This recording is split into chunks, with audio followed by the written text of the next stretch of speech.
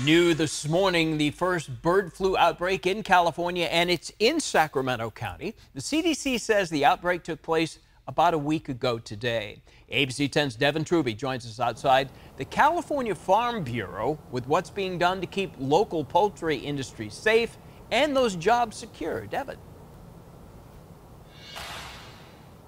Well, Walt, the outbreak happened in about a flock of 10 birds in a backyard producer, so the CDC qualifies that as non-poultry, but the California Poultry Federation and those that use birds for their livelihood say concern is at an all-time high. Biosecurity for poultry farms is set at the highest level due to concerns over bird flu. Ken Mitchell on Mitchell Farms is going as far to not let mail and deliveries come onto his property, hauling his own trash to make sure interaction is limited. Anybody entering the facility, the UPS driver, I mean, everything doesn't go past the gate, everything's dropped off, so, you know, we can control what we can control. The current outbreak has killed more than 40 million turkeys and chickens across the country. Bird flu viruses do not normally infect humans, but it can happen. Ken can't control wild birds flying overhead or his other concern: bird flu appearing in backyard chicken flocks and owners not knowing it's there, and it spreads rapidly. Oh, it's devastating because if you're under federal quarantine, nothing leaves the facility.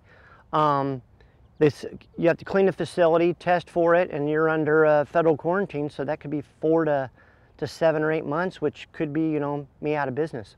Bill Matos, the president of California Poultry Federation, echoes the concern of farmers to have threats of bird flu on top of an existing productivity concern. It's not bird flu driving up the price of poultry, but a staffing shortage with productivity sitting around 85%. We can't supply all Californians California grown. We can only supply half the state right now.